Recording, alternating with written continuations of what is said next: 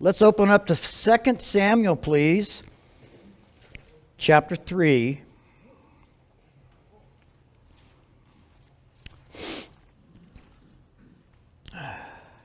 We were introduced to several characters last week, and we'll continue to get to know them better as we go through here. So let's go ahead and start in chapter 3, verse 1.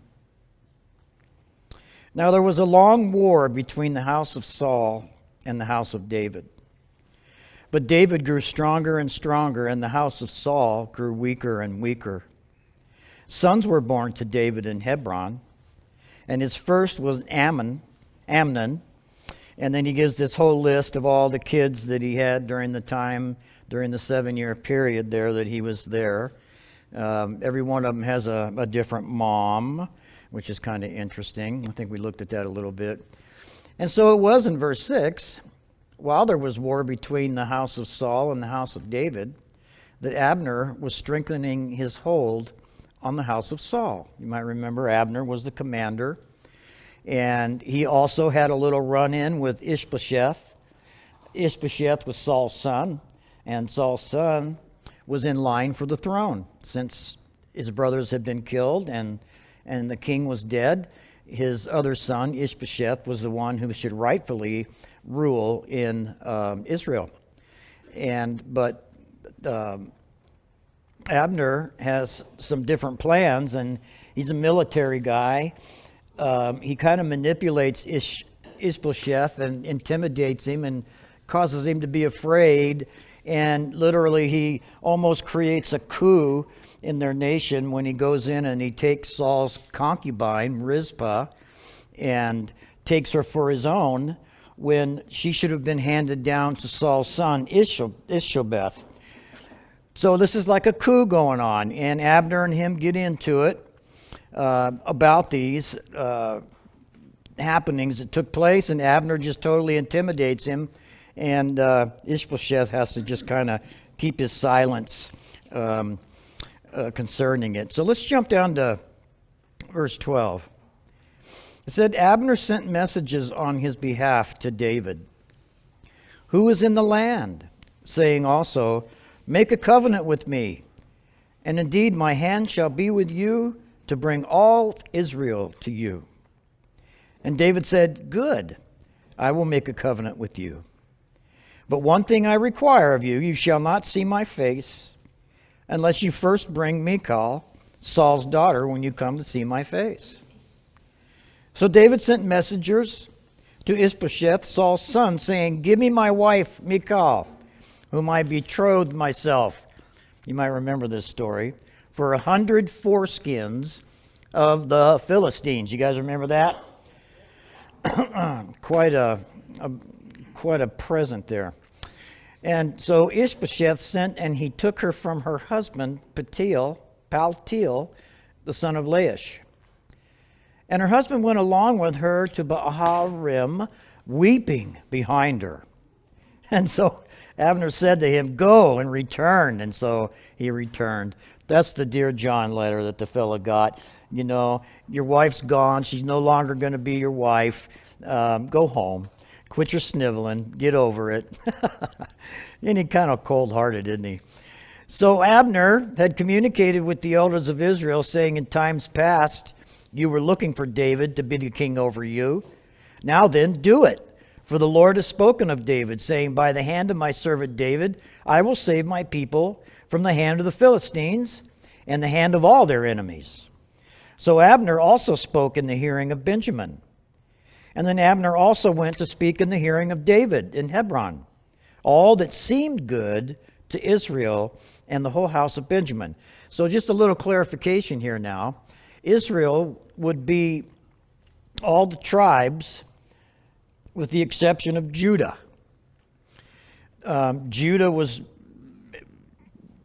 the tribe of Benjamin and Judah were brought together. So when they're speaking of Benjamin, they're actually talking of the tribe of Judah there, where David had already been anointed king. So he's the king of Judah, but he's not the king of Israel. Abner has usurped Ishbosheth his throne, and Abner pretty much, while Ishbosheth is a puppet. Do you think you could have a puppet for a king, or can you have a puppet for a president? So you can get an idea of what's going on here, right? Abner's got an agenda. He wants to make peace with David, but again, Abner has an agenda. And he's saying all the things that really sound good.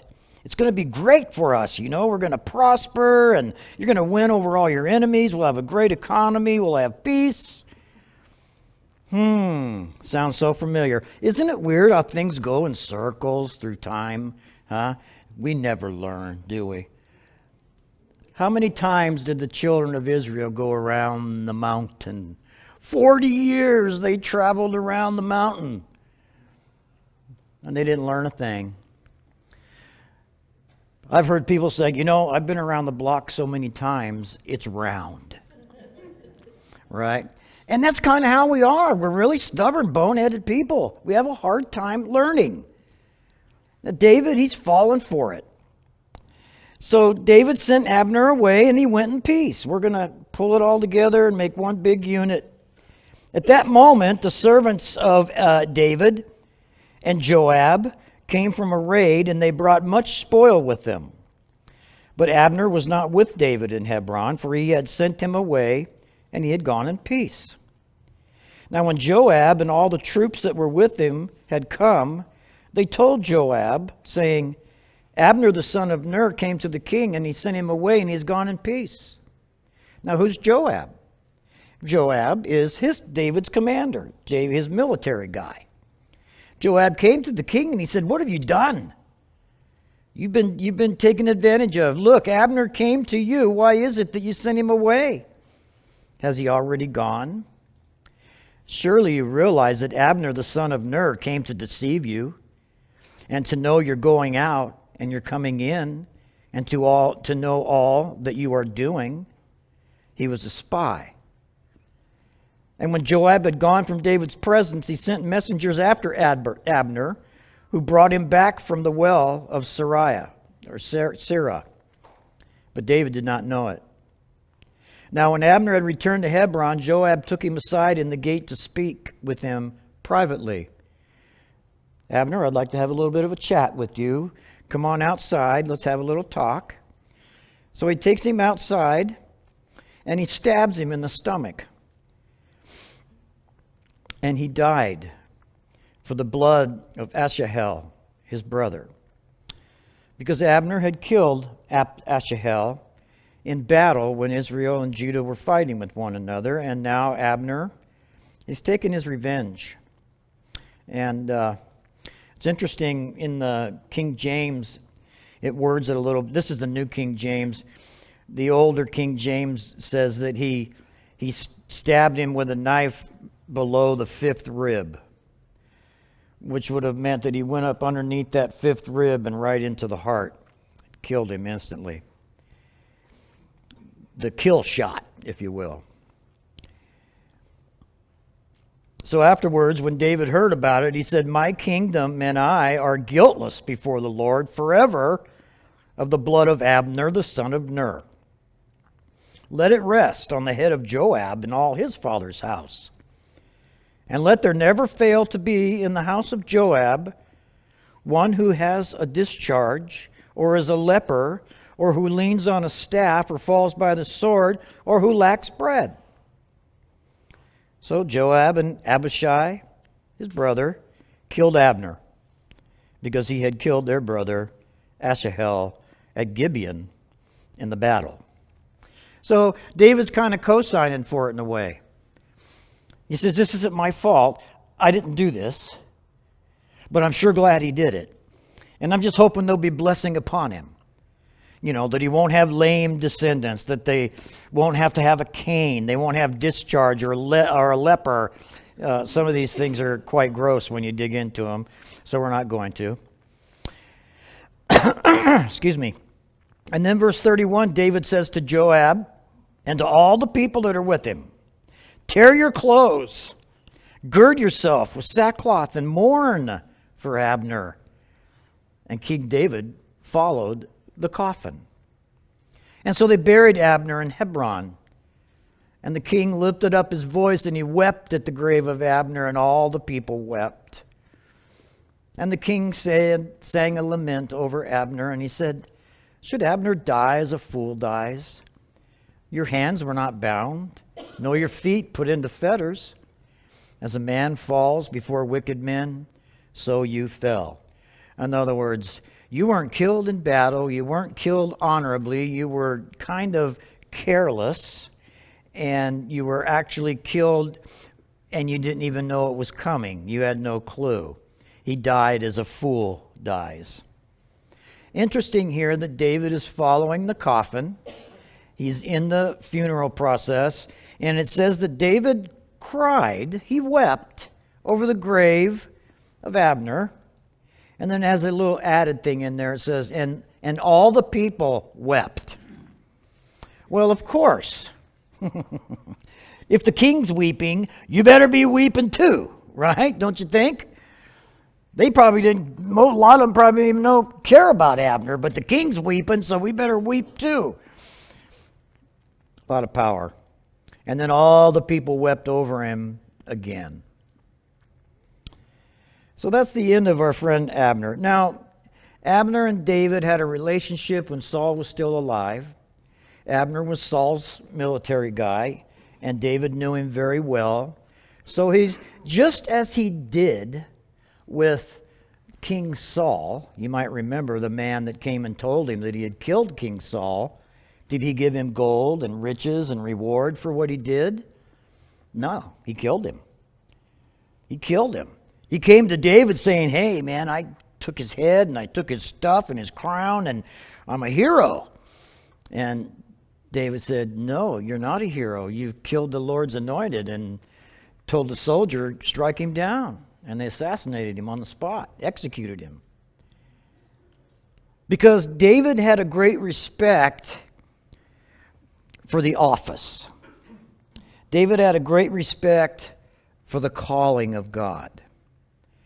Now, I want to just throw this in because I think it might be beneficial for us. Have you ever thought maybe you had a calling of God on your life, and maybe things didn't work out real well for you, and you kind of gave up on it? Or maybe you walked away from the Lord for a while, and you think, now because I've walked away, I'll never be able to fulfill the calling that God has put on my life because I blew it. And I want you to know that that's not true. First of all, if you truly are born again, you truly have the Holy Spirit dwelling in you, you will always be a child of God. You might be a disobedient child of God. You might be suffering the consequences of terrible decisions that you made that weren't God's will. But you're still a child of God. And if you come to the cross and you repent, everything will be restored, with the exception of the consequences that we have to suffer for our actions. There was a young girl, a high school girl, raised in a Christian family. But she was kind of rebellious, and she wanted to hang out with all of her friends who were experimenting with alcohol and drugs and things like kids, or peer pressure got on her, and she had a boyfriend, and she winds up getting pregnant by this boyfriend, and her family is like strict Christian family. And she's trying to hide it. She doesn't want them to know because she's afraid of what might happen to her. Well, she gets to a point where you really can't hide it very well. So she had to go to her parents and confess what had happened. The boy is long gone. He has no accountability there. And she feels so condemned and so much of a failure and so sinful. In her heart, she believes that God has rejected her and disowned her. So her mom and dad try to explain God's grace and forgiveness and what repentance is. And they take her to the pastor of their church. And they all sit down together, and she's sharing her heart about how she feels despondent and ashamed. And the pastor says, you know, I do believe God can forgive us of the worst sin. You know? As a matter of fact, Jesus said all kinds of sin, all of it can be forgiven. There's only one sin that can't be forgiven. And it's not saying the Lord's name in a cuss word. That's not the one. The only sin that can't be forgiven man is when he rejects the gift of salvation given by Jesus Christ. If you reject God's salvation through Jesus, you have no way to cover your sin. So that is the one sin that God will not forgive. Will he forgive adultery? Yes. Will he forgive murder? Yes. Will he forgive bad conduct? Yes. Pastor wants the little girl to know that, and he's trying to encourage her, and she's saying, well, here I am, 9 months pregnant. And so they pray. And pastor says, you know, I believe God's forgiven you, and you have repented, and I want you to start finding your way back. You are forgiven of your sin. But here's a life lesson for you, okay? As a result of your sin, you will have a child. And every time you look at that child, you're going to be reminded of your sin. That's the consequences of your sin. So sometimes, while I can be forgiven of my sin, the consequence of that sin will remain. That's an important lesson for us to learn. Because many times we get on that teeter, we get on that edge where we're floundering and we're thinking, man, I've just gone too far. You know, God can't forgive me. Yes, he can, he wants to, and he will. So I had to throw that out there because we're going to see a lot of that going on as we learn more and more about David and his life. Do you think God approved of him having so many kids from all different women? Was that something you think God said, oh yeah, you're a king, just go ahead and have as many wives as you want? Think that was God's will? Absolutely not. As a matter of fact, he warned them in Leviticus not to do that. And today, when you see these stupid shows on TV, you know, where they got 4 or 5 wives and, you know, they look all happy and content and harmony and all, that's a big fat lie. It doesn't work. We weren't meant, thank God, fellas, we weren't meant to have more than one. Hallelujah.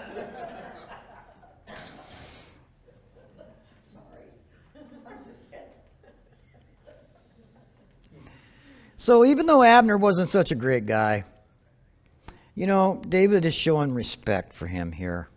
He's showing respect for the office. Now, here's a passage I wanted to throw out to you when I got off on that tangent a second ago. This is what the Bible says. The callings and the gifts of God come without repentance. Think about that. You know what that means? That's not repentance on our part. He's talking about repentance on God's part. When God calls you and I to a job, a ministry, a calling, whatever it might be, he knows exactly every single thing that's going to happen in your life from that moment forward. He's not surprised. You know, when you don't read your Bible for 3 days in a row, he's not going, oh, I'm so disappointed. I thought he was the right person, but you know. No, he already knew that. He called you in spite of that. That can even get worse. God knows the people that he's calling. And one way or another, he brings us to that place where we have an opportunity to fulfill our destiny in him. Even though we're flawed, even though we make mistakes, I want to encourage you because some of you might be in that same place right now. You might be thinking, you know, I think God's calling me to go out and do such and such. And then maybe you're thinking, oh, maybe I can't do that because look at who I am. Who am I to be able to do something like that? Well, if God's called you, then move forward and watch him bless it. So let's go on. I apologize for going on the off-ramp there, but... So, verse 35, when all the people came to persuade David to eat food while it was still day, David took an oath and said, God, do so to me and more also if I taste bread or anything else until the sun goes down. Now all the people took note of it, and it pleased them. Since whatever the king did pleased the people. That's a good way to be, have a good relationship with the king. First they come to him and they say, come on and eat something, David. And he says, well, I'm not going to eat all day long. And they say, that's very noble of you, David. Awesome. We approve of that, right? So the people understood that day that it had never been the king's intent to kill Abner, the son of Ner, which it was not. And the king said to his servants, do you not know that a prince and a great man has fallen this day in Israel? Am I weak today, though anointed king, and these men, the sons of Zeruiah, are too harsh for me? The Lord shall repay the evildoer according to his wickedness. Thank the Lord for that. We were just praying about that tonight. You can take heart in knowing the Lord will repay the evildoer according to his wickedness. And when Saul's son heard that Abner had died in Hebron, he lost heart. And all of Israel was troubled. He was their leader. Now, Saul's son had two men who were captains of troops. The name of one was Baanah, and the name of the other was Rechab, the sons of Rimmon. And he was a Beerothite. And he was of the children of Benjamin, because the Beeroth, their father, was also a part of Benjamin. So interesting. This fellow, Baanah, how are you going to pronounce it? We'll pronounce it like that. His name means son of grief. How'd you like to have that name? Interesting. When there was things going on, current events, children were born and they were named along with some of the events that were going on in their history at the time. Dad must have been going through some hard times, Beeroth. And so Beeroth names his son of grief. Because the Beerites fled to get him and have been sojourners until this day. Now, it's also an interesting thing to know that Beeroth and Baanah, the son of grief, are direct descendants of Hem.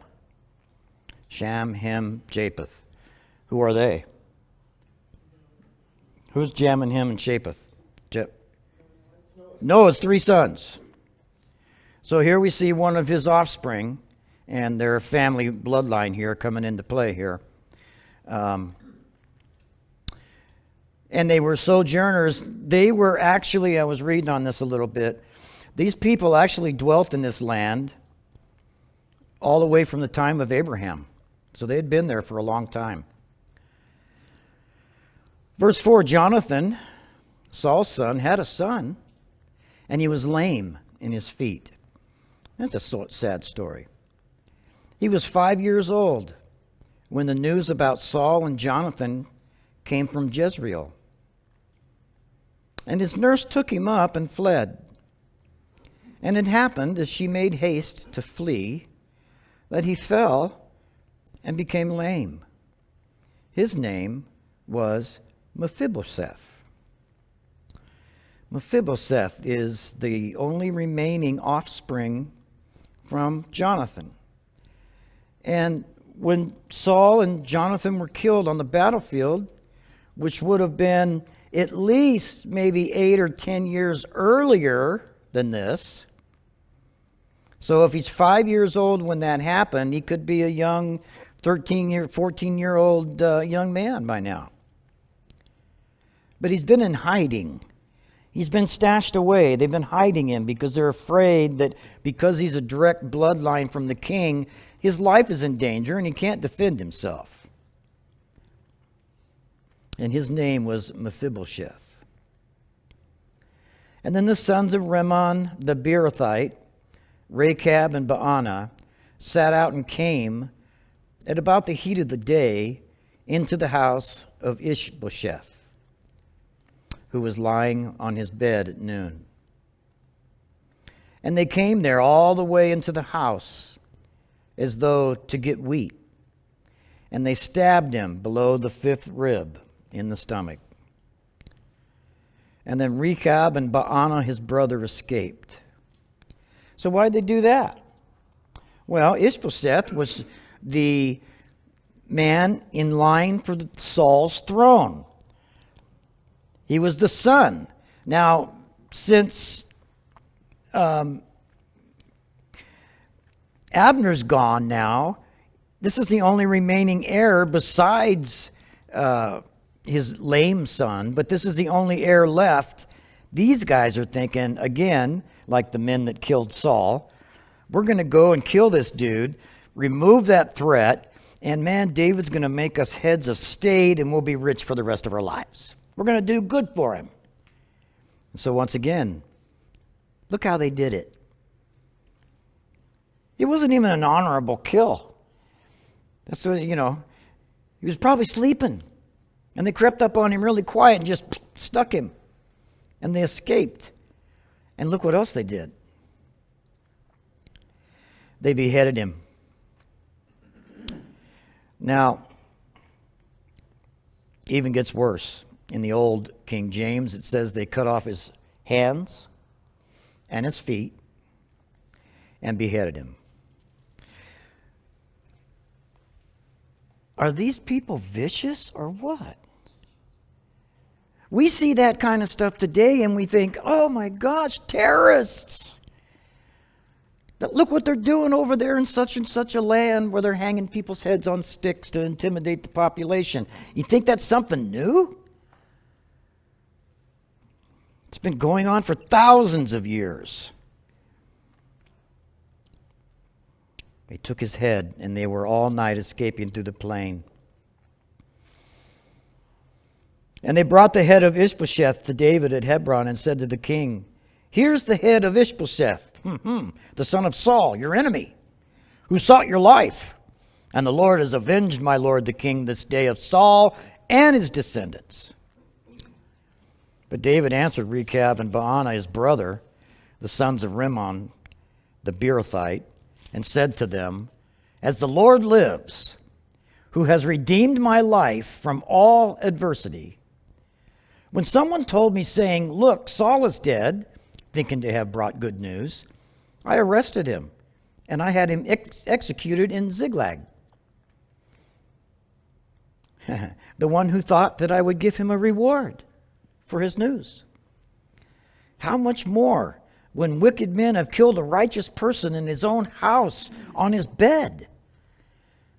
Therefore shall I not now require his blood at your hand and remove you from the earth? He does the same thing. So David, blows me away, commanded his young men, and they executed him. They cut off their hands and feet and hung them by the pool in Hebron. But they took the head of Ishbosheth and buried it in the tomb of Abner in Hebron. So now we have the end of Ishbosheth, and we have the end of the threat to David towards the throne. Why do you think they hanged him by the pool in Hebron? You think it was a message? You think it was maybe you better get in line or this might happen to you too? I think so. That was a very common practice. They did it with Goliath. They did it with Saul. They did it with many of the people that were captive. Not only the Philistines and the parasites and the mosquito bites and all the other ites that lived out there that were wicked people. Even the children of Israel did that. I think sometimes when we think about David and Judah and Israel, we think of kind of a peaceful people, gentle people. It's not the case at all. So now David, well, there's nothing holding him back now. He can unite Israel and Judah together as one and rule and reign over it. And so David, he wants to get to Jerusalem, and that's part of his goal right now. He's in Hebron, but he wants to get to Jerusalem, and that's where he wants to establish his capital for his new reign. Come to find out that Jerusalem sits up on the top of a mountain. You always go up to Jerusalem. And it was inhabited by people that had been inhabiting it for a long, long time. And it was kind of right on the border of Judah and Israel. So it kind of straddled the border. Perfect location. How much time do I have? 15 minutes? So it says, all the tribes of Israel came to David at Hebron and spoke, saying, indeed, we are your bone and your flesh. Also, in times past, when Saul was king over us, you were the one who led Israel out and brought them in. And the Lord said to you, you shall shepherd my people Israel and be ruler over Israel. Therefore, all of the elders of Israel came to the king at Hebron, and King David made a covenant with them at Hebron before the Lord. And they anointed David king over Israel.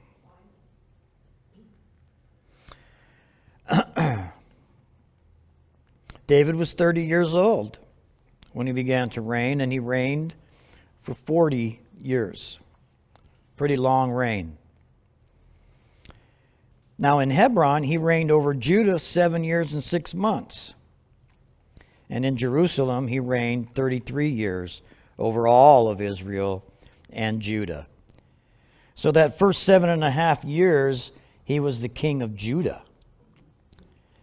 And then he becomes the king of Judah and Israel, and he reigns 33 years over both of them. And the king and his men, they went to Jerusalem against the Jebusites. That's the people that were living there. They were the inhabitants of the land who spoke to David, saying, you shall not come here, but the blind and the lame will repel you, thinking David cannot come in here. He took all the people that were old and sick and blind and lame, and he stuck them all up by the gate, thinking that David would never come in and slaughter all these poor helpless people. It would deter him from doing it.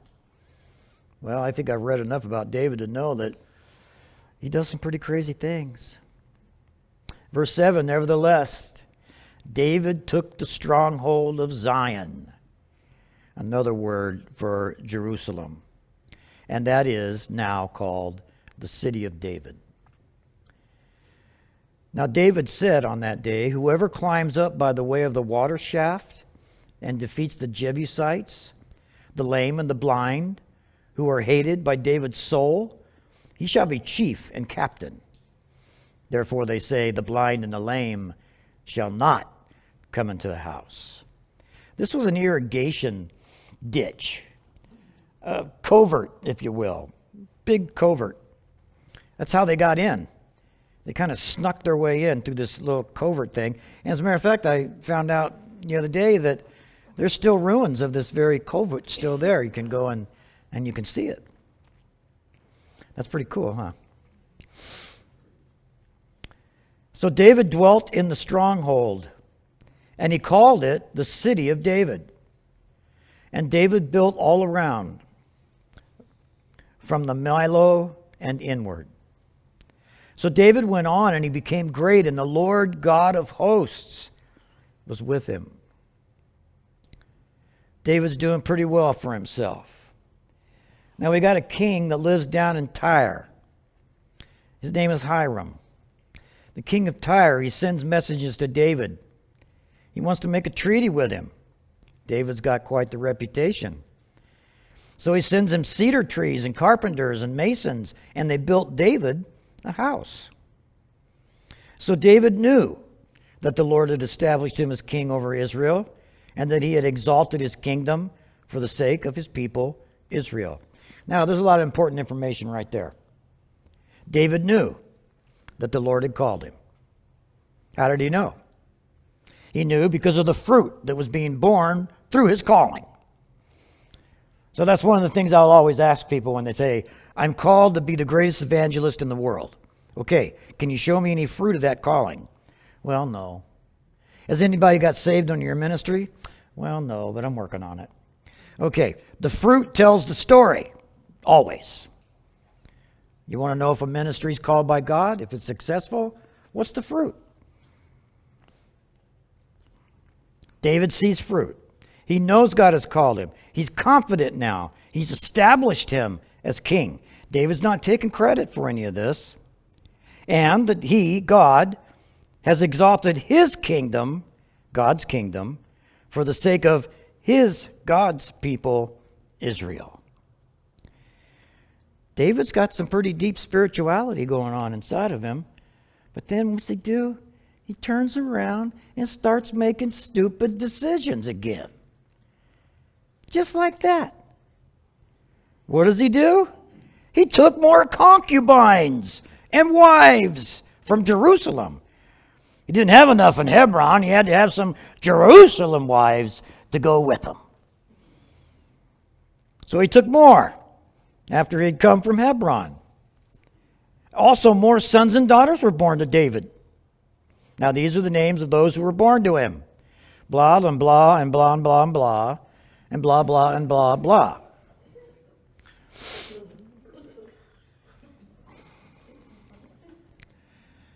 Now, when the Philistines heard that they had appointed David king over Israel, all the Philistines went up to search for David.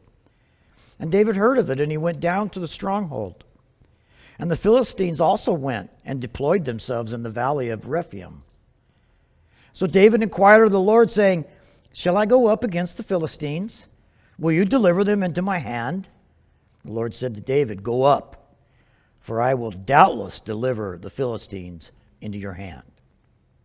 So David went to Baal Perazim, and David defeated them there. And he said, The Lord has broken through my enemies before me, like a breakthrough of water. Therefore he named that place Baal Perazim, the master of breakthrough. But notice what word he uses there. Not the Lord. He uses the term Baal, which was the god that the Philistines worshipped. Interesting. So the Philistines went up once again and deployed themselves in the valley of Rephaim. And David inquired of the Lord, and he said, You shall not go up. Circle around behind them, and come upon them in front of the mulberry trees. And it shall be, when you hear the sound of marching in the tops of the mulberry trees, and then you shall advance quickly. For then the Lord will go out before you and strike the camp of the Philistines. And David did so, as the Lord commanded him. And he drove back the Philistines from Geba as far as Gezer. Strange battle plan there, isn't it? Go hide in the trees. And when you hear the sound of the marchers going by, you're going to ambush them. We're not going to come down in the field of battle and, run into each other like the typical battles would go. We're going to outsmart them. We're going to preserve our soldiers, and we're going to drive them back. And so here you have a great example of David building his reputation. As a matter of fact, you might remember earlier that he had 600 men with him in the cave. 600. And he lost about 22 of them in that one battle. We're not going to go through chapter 6, but just look at the first verse. So again, David gathered all the choice men of Israel. Now how many has he got? 30,000. He's gone from 600 to 30,000. He is a pretty powerful guy at this point. And why is he powerful? because of God. God has blessed him. With all of his faults, with all of his bad choices, with all of his woman problems, God is still using him in a mighty way. He's still teaching David lessons. And again, most of these kids, I didn't mention their names because you really don't see or hear about them beyond this point. They had really no effect on the history of Israel. So we're going to park right there. I'm very tired of talking. So we'll pick up in chapter 6 next week. Is there any, well, let's go ahead and pray first. Heavenly Father, we do want to thank you tonight for these stories. They're really exciting to relive them together as we read through your word. And just to see the humanity, to see the viciousness, to see the victory. It's just amazing to us, God, that we can sit here tonight and perhaps maybe be a little overcritical of ourselves. But when we see these things, it kind of gives us encouragement, Lord, that we're not so far away after all, that we can draw close to you, and that you love us, and you forgive us, and you reinstate us. You put us where you want us to be as long as we are willing, as long as we yield. And that's my prayer for us tonight, Lord, as we leave this room, that we would continue to yield to your Spirit, that we would continue to discover your call in our lives. And so we ask these things in Jesus' name. Amen.